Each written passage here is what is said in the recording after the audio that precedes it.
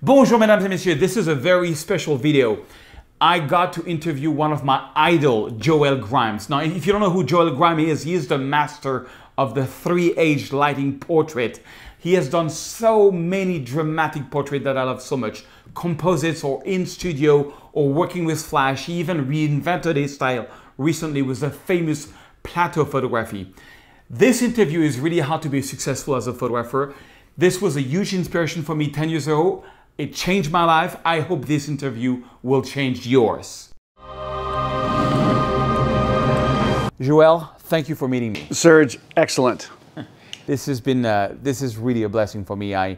Just to give a little backtrack on my relationship with you, I found about you about 11 years ago, I think, when you came into the Kelby, empire. And I think you did something with Scott. And you've changed my life in so many ways. One, by inspiration, by wanting to teach. I love the way you teach, and it really inspired me to teach. But also, one of the main reasons I'm living here in Los Angeles is because I got an O1 visa, and that visa you only get if you get press. And the only way I got published in press was through this video you did years and years ago, I think 7 or 8 years ago, where you explained your marketing plan. But I want to backtrack things first. When did you start into photography? Well, so I took as a freshman in high school, so I'm like 14 years old. They gave you You're like 40 today, so that's like... no, I wish. You get 6 electives. Welding, drafting, printmaking, wood shop, I can't remember. Anyways, photography was one of them. And so and I love working with my hands. And I'm not very good at a student academically. So, but if I work with my hands or drawing or whatever, I love that, right? And I always was drawing it as a little kid, drawing. But I took photography, it was kind of like a combination of artistic but technical, and you go out in the field, you have assignments. And I went nuts. I thought, this is the greatest thing. So then I took the next year, the full year, and then the full second tier. And then the 4th year, I was the teacher's assistant. So I ended up taking it basically almost 4 years in high school. But still, I never thought make a living with photography. That never even crossed my mind. And I was in sports and everything. And so, I didn't know what I was going to do. But my dad was a fireman. And so in my brain, I thought, well, maybe, be a fireman or something. But then I took a class at Pima Community College first. So that's a community college is one step sort of before you go to the university level. Right. And it's not very expensive. It's not like it's in local Tucson Community College. Well, little did I know that one of the best probably teachers in the world happened to run the program at Pima Community College, Lou Bernal. And I was 19 years old, I go in his class, and he gets up there and he says, photography is a great way to document the world around you with a camera. But there's something better. That is to have the camera be a tool to be an artist and create. And I'm like this going, wow, I want to be an artist, right? And so now it's hard to understand, but that's planting a seed, right? That now that was 40 years ago, and it's still there. It's crazy. And still I have a passion greater than I probably did back then, right? But I couldn't get enough. And then I went to the Arizona State University in the fine arts, finished up at University of Arizona with a bachelor's degree in the fine arts, which has really no preparation for the real world, right? Right. So then I had to learn. I wanted to chase my dream. I had to learn how to do that, and I was in a shock. The real world is brutal, and it was almost like. And my dad said, especially fine art. So you wanted, just like 20 years old, get into fine art right away. Well, so at the time, you understand that definitions I didn't know. Like I didn't know an art director, ad agency, creative directors. I didn't know graphic design. I had graphic design friends, but I didn't know what they did. I didn't know they do the typeface, and I mean, you know, I didn't understand all that, right? It's just a world you don't know. And so I knew there was newspaper photographers. I knew their National Geographic photographer. I didn't know that was under the umbrella of editorial. See, I didn't know of those terms. Like corporate direct, like Hewlett Packard has a plant down there and they have big headquarters. You go and you knock on their door and there's a marketing department inside. I didn't know that. Consumer direct, that was like weddings, family portraits, senior high school portraits, all that. I didn't know that. I knew that existed a little bit, but I didn't know what, you know, how that was all separated. And then, but I had a studio mate who went to Art Center in Pasadena, which is one of the most prestigious art, photography programs out there. But he was unique in a way that he was really a marketing genius. And he understood how to get your foot in the door. And he was brilliant at it. So here I am, shy as can be. I mean, I couldn't, if I picked the phone up to call someone like I didn't know, shaking. Wow. I mean, I was so nervous. And if anyone has done that, your tongue feels like 50 pounds. Like that. You know, I'm Joel Grimes. I mean, I couldn't say it. Wow. And so I had to learn from that point to get to where I could be proficient at making a cold call to someone new, to exert myself in the marketplace. I had to learn how to do that. But so how did you, because one of the questions I get asked a lot, and I guess you asked too, is, okay, I'm passionate about photography. How can I turn this into a living? Like, you know, I like, for example, I find it's hard to make money with fashion photography. Maybe you start with real estate, or maybe you do some weddings, and then you get into So how did you get your first money? Well, so you have to, in some way, you have to put your stake in the ground in something, right? And when I started, I did a lot of things. I did architecture, you know, then I started doing ad stuff, corporate direct stuff. I did annual reports. I went to 50 countries around the world, some of them 20 times. Really? But I had to go and figure out, what do I want to do, right? And that's the most important thing, is where do you want to end up? So I always say, make a game plan. Make a year game plan, make a, say, a 2-3 year game plan, make a 5-year, 10-year game plan. Absolutely. And you don't have to always, like, if you start out in architecture, you don't have to stay there the rest of your life. But more importantly, that, let's say, you know, you and I, let's say, no, I met you and you said, Joel, I want to pay you for 1 hour. And I say, $10,000 for one-on-one. Let's just say. I wish I could get $10,000 for 1 hour. But let's just say, would I talk about f-stop, shutter speeds, technique? No. I would tell you how to exert yourself, marketing, to get yourself in the door of where you want to go. Right. So that's where the weak link is in photographers. It's not the skill set. There are amazing photographers out there. There are photographers that I look at their work and I go, these guys, they're better than me. But why aren't they out there working, right? Because they haven't learned the marketing side. 100%. And so when I do a workshop or when I do a lecture, for example, we're at Photoshop World here, okay? And I've been doing this about 5-6 years. I can't remember now, 7 years, I don't know. So you have a business track, you have a Photoshop track, you have a photography type track, okay? So they break it down. So if I do a class on lighting, and when there was like 800 seats in the room, lighting, packed out. Marketing, half full. Really? So why is that? Yeah, because people just want to think about the art, not about the That's right. what it takes to get out there. Yeah. So I always tell the people that show up, you have an edge above the rest of the people that are here at Photoshop World because you have made an effort to understand marketing. Once you understand marketing, you can go anywhere you want in the world. Now, I say this without a shadow of a doubt, that if your goal is to be, say, a contract photographer for National Geographic, it's 100% guarantee you can do it. Oh, I agree. Now, there's a price to pay for it, meaning you got to go hone your craft. You got to be a storyteller, so you got to come up with a good idea. And then, or a set of good ideas, and then you have to hit that person, whoever makes the decision that says, we want to send you to Africa and do some story, you got to hit them at least 8 times. I call it the power of 8. The power of 8. Because that's the one thing that changed my life, the power of 8. Because here's the problem, is human beings we're the same. You and I, we're all the same in one way. Is that if I run into you and I say, you know, I'm the world's greatest photographer and you hire photography, and then I walk away, you forget who I am. And then when an assignment comes up, you don't remember who I am. But if I hit you 8 times, my name gets into your brain, and then when that assignment comes up, I need a photographer, I need a photographer. And here's the most incredible secret on the planet, okay?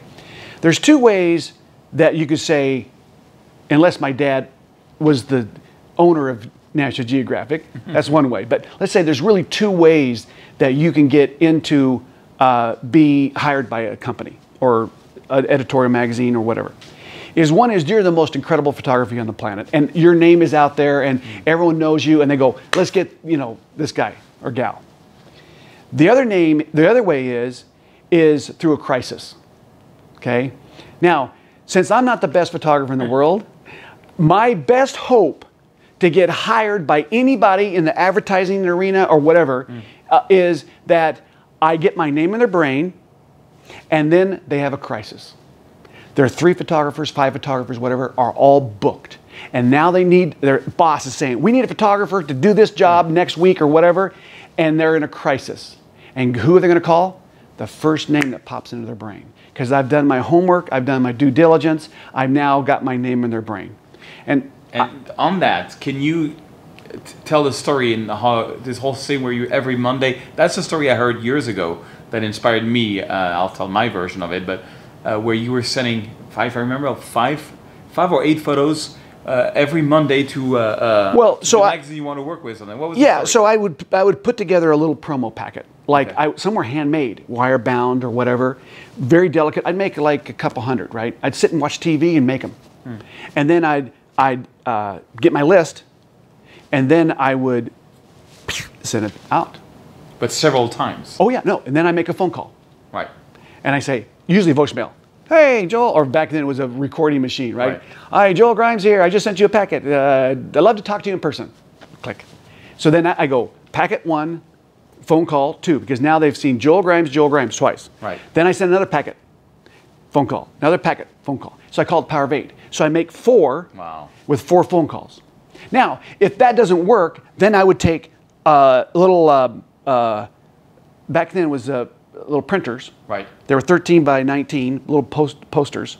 And I'd put them on foam core. And it would be that sticky stuff you peel off and you put them on, you smooth it up, trim them up, put them in a little acetate sleeve, put my card in the back, and I'd put them in my Volkswagen van, and I'd stack like 15 of them in there, and I'd drive around downtown Denver, and I'd go XYZ agency, rent in, hand it to them, and I'd do that. And so cool. I kept getting, and so I had a list of 49 names, or 50 names, on my computer, and I would keep doing it, just track. And Denver is not like New York. No. And in 2 years, I worked for 48 of those companies. I remember that story. Yeah. Is that not incredible? Yeah, it's so incredible. It's all because not because I'm the best photographer, because I'm the one out knocking and pounding the streets. Yeah, and I honestly think your style is amazing. So just for the story, I heard this story, which you just said. On a Friday afternoon, on a Sunday. It was a Sunday. It was pouring rain. I didn't know what to do. I went into. I live in the suburbs of Paris, and it's a little hill where I live. It's actually there's a forest, and there's one kiosk that has magazines. I walked into that kiosk. I said, "What photography magazines do you have?" They had 5. I bought all 5. Went back home. I printed. I did my own kits. The whole thing took me 3 hours. I got 16 pages published. Wow. And I just sent it once. So maybe I got lucky. Yeah. Later down the line, 3 years after, when I had to do my O1 visa to come to the US, it is these articles that got me the visa. Incredible. So without you, I wouldn't even be living in the United States, which was my dream. Well, I'll send you a check. I'll send you, or maybe not a bill. A bill, yeah. I'll send you a check. Yeah, so that's amazing. Now, how did you invent the edgy look with the 3 lights? Because that's how I found out about you about 9-10 years ago. Yes. Okay, so the funny thing about I think this idea of being a creative force, okay, is that we think you have to be brilliant or some special powers that were given to you, when you were born, that everything you touched turns to gold. Well, that's not the case. Maybe maybe 1 out of a billion people are like that, but most of us everyday people, we're out there going, oh, what do I do, Right. And so I was a one light cross light guy. So we have a big window right now. That's a big cross light, right? And that's really gorgeous lighting. I use that for everything. And I had never put a light above my camera. So like a beauty dish or something. Right. Well, back when I started out, there was no such thing as a beauty dish. But I never did that. All cross light with a fill card maybe on the side. And I still teach that lighting, but that was it for 25 plus years. Wow. And so you remember back in the 2006, 7, and 8 in America, the economy went bad. Right. And I, at that time, was making 90% of all my income was off of ad agencies. Right. And ad agencies were closing their doors, the budgets were being cut, everything. And so I was caught in a little bit because I put all my eggs in one basket, ad agencies. And so I remember my income went down really low. And I kind of thought, okay, I gotta reinvent myself. Because I knew by then, I've already reinvented myself twice. Pretty much twice completely. And I said, okay, I need to reinvent myself. So I sat down, I said to my wife, I said, I'm 50 years old at the time. I said, I'm not done yet. I'm gonna rock the world. And she's, ironing or whatever. And she's like, yeah, whatever. And so I go, okay, so we just happened to go to the Gap and we're buying clothes for the kids. And the guy that checking us out was this black guy, good looking, shaved head. And I'm sitting there. I said, hey, I'm a photographer. I'd like to do a test shoot of you. He's like, huh? I said, yeah, are you model? No. He said, kind of smiled. I said, oh, you'd be a good subject. So I gave him my information. And he called me back. And so at the time, I didn't have a studio, but we had a beautiful Santa Fe style house with a big, great room. And so I'd push the couches out and I'd had this 9-foot sweep and I could shoot in there all the time. And so I'm sitting there going, I had this beauty dish. And I had photographed at one point the boxers that went to Athens for the Olympics. And I remember using cross light, and I had seen somewhere where someone did like a little edge light on somebody, it's like a hair light. Right. And I went, that's kind of interesting. So I ended up just one of the boxers. I tried that. And I was like, that's pretty cool. And then I just dropped it. Never did it. So that's the first time I ever used 2 lights on one portrait. So one edge and one... That was it, yeah. Okay. And so he comes in, and I had this beauty dish I ordered, Paul C. Buff. It was like $80. I tried it. I was like, I with one of my kids. Terrible. So I didn't know what to do with it because I'd never put a light over the top of my camera.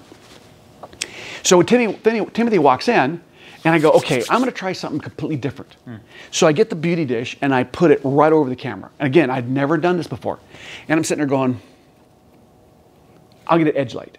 So I go over, dig out through, and I had these 2 little soft boxes, or one, and I go and I put one, and it's digital, right? So it's small little digital. It's like that little teeny, and I shoot one, I go, okay, that's not bad. I go over and I do the other one. And I go, oh, down power this, up power that. Anyways, so I started doing this, and I'm looking at the back of the monitor going, I really like this.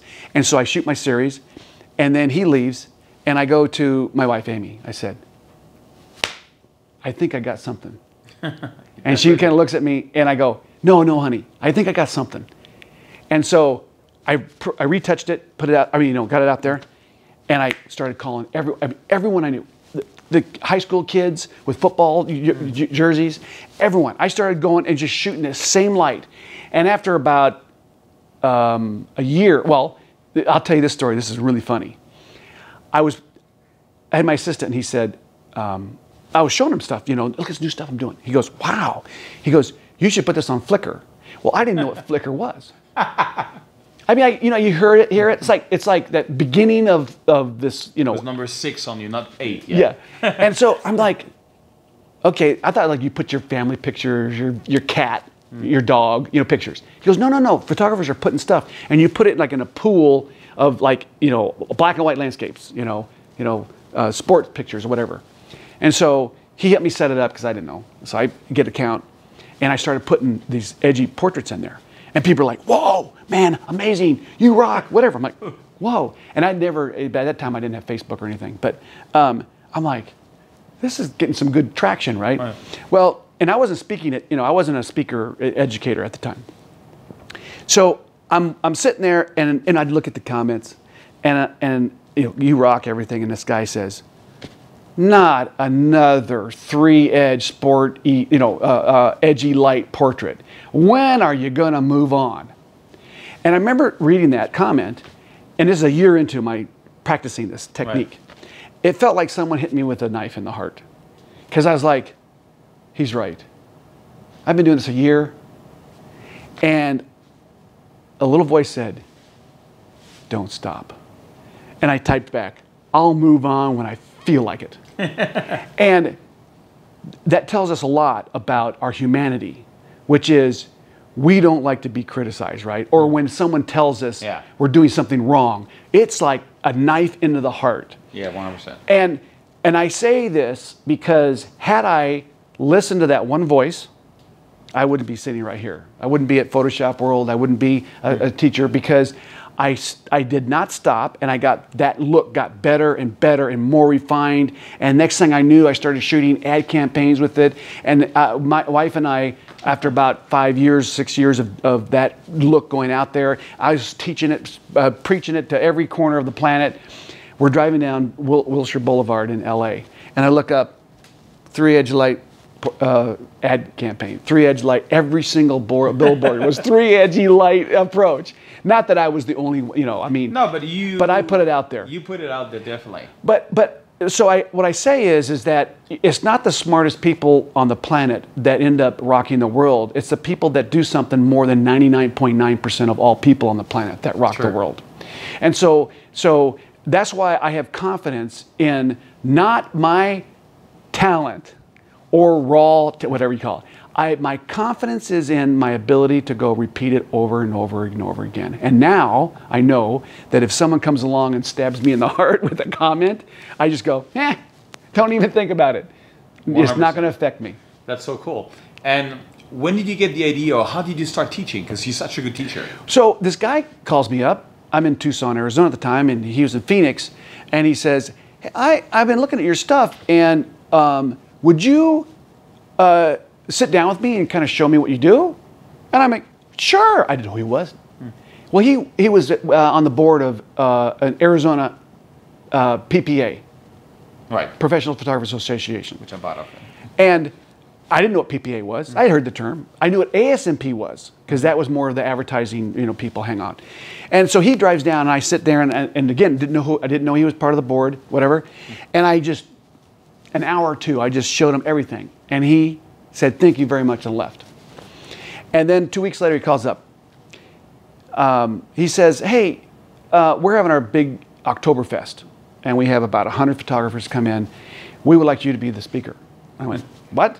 And I said, how you get me in? He goes, oh, I'm on the board. I go, oh, I didn't know that. Well, so at that event, there was another person that was on a board of another PPA, whatever. I went and spoke at that one, and then it just.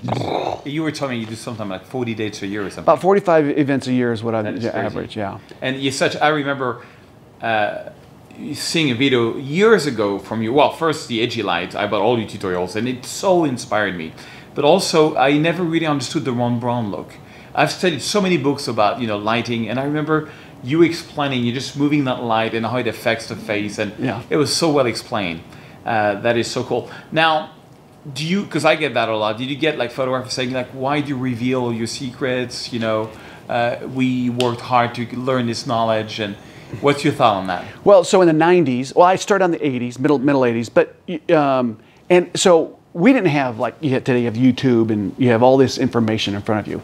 You'd go to the library or say a bookstore, and you'd say a book on portrait lighting, and you go, and it still did not give you the secrets. Now, it sounds weird, but it was like you'd have a schematic which is a picture of an umbrella on a light stand with a guy, a little stick figure, backdrop, and whatever, and just say umbrella.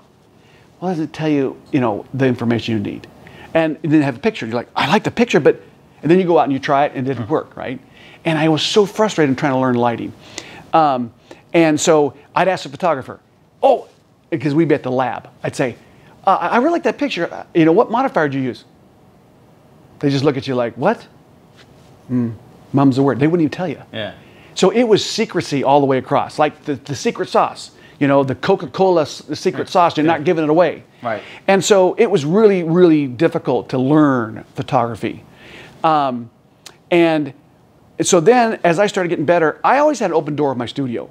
And people come in and say, oh, hey, Joel, how'd you do this? Come here, let me show you. I never thought twice, right? And I think part of it is because my personality, but it's because I relish in other people's success. I completely agree. And that makes a good teacher. And so by the time I got to where I was teaching, I had photographer friends call me up and say, why are you giving all this stuff away? And I go, why not? What's the threat? They go, well, what if they go and you're competing against them at an ad agency for the same job? I go, the world's too big. It won't happen. And so I've never thought twice about sharing every secret I have. That is so cool. Yeah, and that makes you probably... And you're the same way. And I think when you hear you speak and talk to photographers, I think that's why you're successful, is that when someone's listening to you, they get a sense that you are interested in their success. Oh, yeah. Nothing blows my mind more than to get an email from somebody who says, 7 years ago I watched one of your YouTube videos and now I have this, job, blah, blah, blah. I get that quite a lot, and I know you do get that a lot. Yeah. And I mean, it's, being able to, you said something also about, in France we have a lot of culture. If somebody wants to be an actor or director, it's kind of looked, weird. Like people will say, yeah, come on, stop dreaming and, go get a job. I hear that a lot. What's your thought on that? Well, so I was told even by most of my professors. Well, my dad said, son, look, he put his arm around me. He loved me. He'd say, you can't make any money in photography. As a photographer, you can't make any money, son. And he didn't say that just once. He said it like 100 times. And I was living in a warehouse in Denver with no heat, sleeping on the floor with a sleeping bag. And they'd come visit. My mom and dad would come visit and go, what are you doing, son? And they wanted to protect me from the hardships of this dream that I had to be a photographer. I say that I got 3 boys in LA trying to be filmmakers, okay? And you know how hard that is, okay? Yes. You have to go through the steps of being beat down, no money for rent, no money to eat, get kicked in the gut a few times. You have to go through that. And what happens is 90% of all people immediately quit. Right. There's a few people that keep going. They don't give up on their dream. And that is the key to anyone in success in the business, is that they don't give up. Talk to, you hear Arnold Schwarzenegger, Denzel Washington, he gives us, 2 cents. What is it? Don't give up. Don't give up on your dream. And so when someone comes along and says, you can't make any money, you can't, that being an actor in Hollywood, that's the odds are against you. And it's true. Sure. But it's possible. Because immediately 90% of the people will quit. So yeah, I really believe the most important thing is hard work. As you say, it's how you say it, it's a self-liquidation process, whatever you call it. Yeah. And you see it right away when somebody has the. You know what I think it is? I think it's the interest, it's the passion, because if you really like it, you will have the energy to go through these rough times. A story I often tell, it's a true story. I almost lost my house because I was a VP sales of a big company, and I was proposed to share it into the company, and I gave that up to do photography, and I almost lost my house in the process, but then eventually turned around. So it's as you said, but I think the message is if you really want to do it, you can. Now you also said something years ago that really struck me hard. I don't know if you remember this. Is the importance of self-assignment. Yes. So you got to think about something. When I was studying photography, and then I got in the real world, and I had to go and build some images of architecture work to go knock on doors. So I had to go out and shoot. And then all of a sudden you start getting work and everything, and pretty soon you wait for the phone to ring. Because in your mind you think, I've done my due diligence, and now, you know, I'm waiting for the phone. And so I remember talking to photographers going, how many these are people that are somewhat established, right? How many self-assignments you do a year? What? They look at me. Self-assignments? Unless I get paid, I'm not picking my camera. And that's no joke. They would say that. That's crazy. And then I would talk to some, they say, oh, maybe 10 a year, one a month, something like that. And so, and I was doing maybe, at the time, I would still maybe do 10 to 25 a year, you know, self-assignments a year. And I've always done that. But when at 50 years old, when I reinvented myself, I made a commitment to I said, I'm going to do 50 self-assignments a year. Yeah, one a week. Yep. And I got to pay for a model sometimes free, trade outs, but sometimes I pay for a makeup artist, or I get, you know, a location I have to get. So there's a little bit of money involved. You don't want to put too much money out because you're broke, right? But you have to make a commitment, time and a little bit of money, right? We don't have to pay for film anymore, like the old days, but you still have an investment. There's an investment. It's so funny because right when I heard you saying that, I'd been doing interior design photography for 5 years. I love interior design, but it's not my thing. It's not, you know, my thing is shooting Paris. So I was shooting Paris for myself on the side. Today, I have not done any interior design photography for many years. What I make more of my money on is all of the photos from Paris and New York. And all this self-assignment became my main line of work. That's right. And I remember when you said, I was like, that's so right. So now what happens is two things happen when I go and do a self-assignment.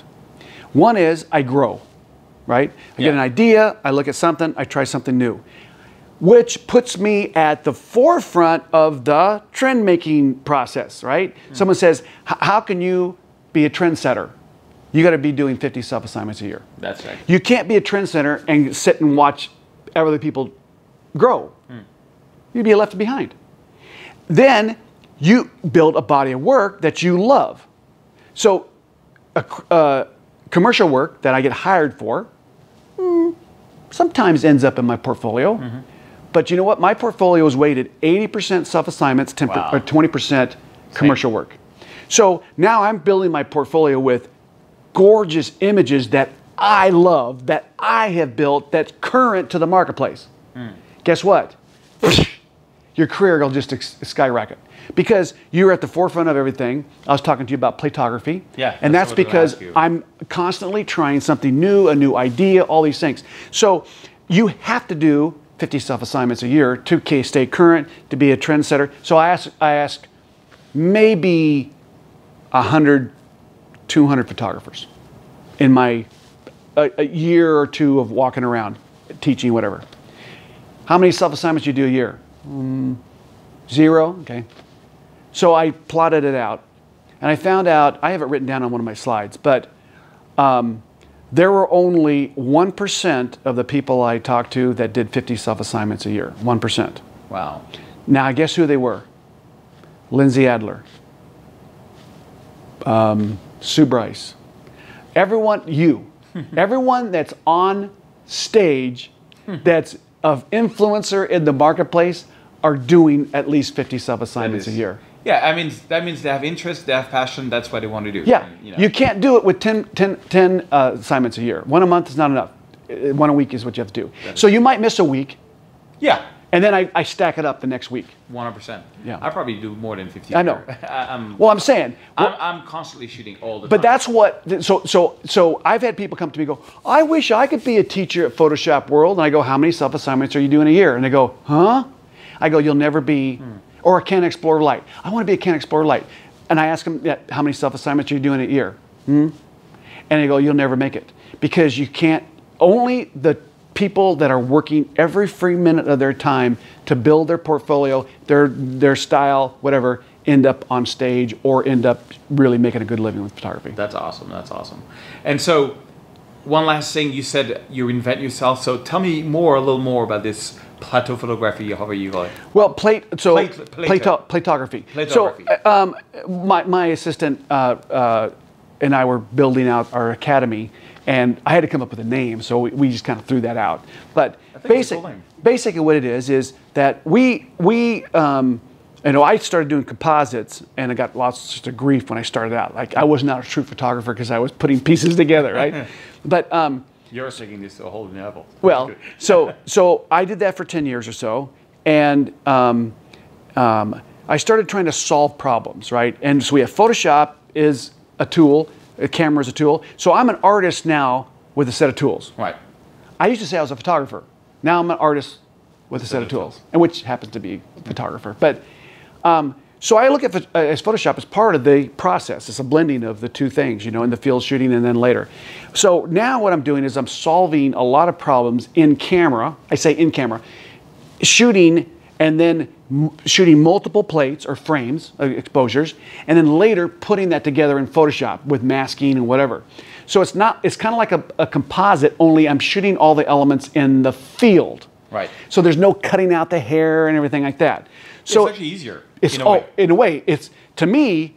When I say this, I have done more cutouts than probably most people on the planet. Oh, right? I'm willing to do that. And I kind of got to the point where I got a little tired of it, you know. And I still do a few here and there, but it's like, so now what I do is I shoot a picture of you. Let's say I got my light over there, cast an edge light, and I'm doing a wide angle lens, say. So I can see my light there. I can see my light there. Maybe I can see my beauty dish over the top. It's all in there. But I go and I lock it down on a tripod. I fire a bunch of. I get enough to where you get a good expression, and I go, "You're out." Then I go and I say, "Okay, my second subject, they're sitting over in that chair over there." Then I take all the lights, put them over there, and I set them up, and I shoot them just in that corner over there. And the camera didn't move. Camera didn't move. And then I go and I shoot multiple elements. Then I take everybody out. And I shoot the background plate. Then I put them all together in Photoshop, and with mask, I paint you in, I paint them in, and you can do this with just about anything. That's awesome. And so tonight I'm going to be talking about that at Photoshop World, and I say it's the future of where photography is going, meaning that if you don't get on board with this technique, then you're going to be left behind, because I can solve just about any problem. For example, let's say I got a beautiful shot, and I'm getting this great light and everything, and all of a sudden the UPS truck pulls up and he's going to deliver something across the street, and I'm like, right in my shot. I'm going, oh my gosh, the sunset's perfect. And I'm waiting for the truck to move. No, click, click, click, do all my stuff. Then he moves out, click. Then I have that frame. I just go and I paint that truck right out of the scene. That's awesome. So with people, anything. Yeah, plus everybody's perfectly led. It's great. It's and I'm at the beginning of where, so 5 years from now, nobody's going to be shooting pictures without this concept. I totally agree. Joel, it's amazing to, thank you so much. Serge, it is good. Now, one thing I want to add, I bought lots of tutorials from you years ago. I know now you have a webinar, which I'm going to put the link right below the video, which, what is this webinar? Well, so once again, if you hang around, if we go on a trip, you and I are taking off to Zion to do a picture, or a photo series. The whole time we're talking, I bet you we're going to be probably talking about how to break into the marketplace, how to market, all those things. Those are the things that I talk about. When we get on the shooting, I may go, hey, Serge, what are you doing? And you say, hey, I'm standing on my left leg and I'm shaking the camera for some technique. Right. But we talk techniques, yes. But really, if you hang out with me, it's about me trying to get you to chase your dream and live your dream. Right. So that's what the webinar is. I introduced this. This, you can do it.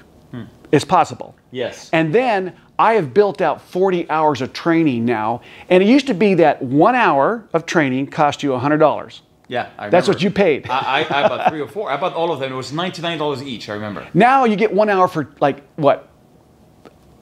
$1 or something? It's like, it's crazy. Yeah, you should check it out. Yeah, I think you have the Joel Grime Complete Pack, Yes. which I 100% recommend you. This man's changed my life over and over and over. This is probably the best tutorials you can buy in terms of portrait and marketing and everything.